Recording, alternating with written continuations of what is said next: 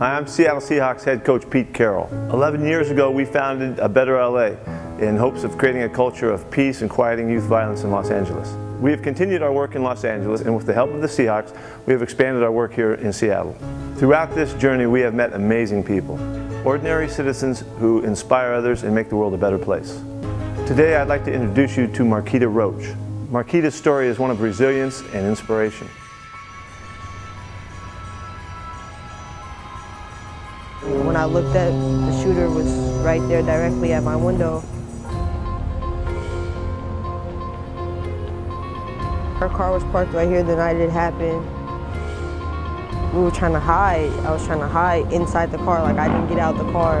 I was trying to hide inside the car, trying to duck. He started shooting in the car, and then, I don't know, it all happened so fast that once he started shooting in the car, like he just went away. He just walked away. Like he didn't run or anything. He walked away like you know, like my job here is done.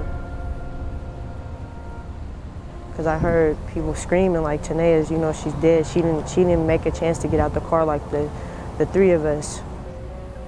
It's been pretty hard, but as far as me doing right and going on with my future, I feel like I owe it all to her.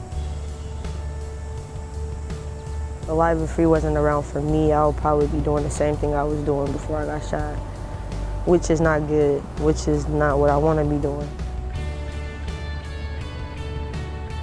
It wasn't easy, but I got through it. Like they were a big help. Without them, I don't feel that I would be on consistently as I am now.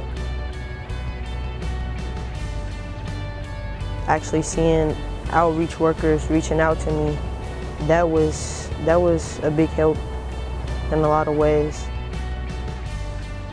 They teach you the more you owe, the more you know. The more you know, the more you owe. Yeah. So everything that they teach me, I try to pass it on to anybody that I can. You don't know what message you can send to somebody that'll change their day or even help them out.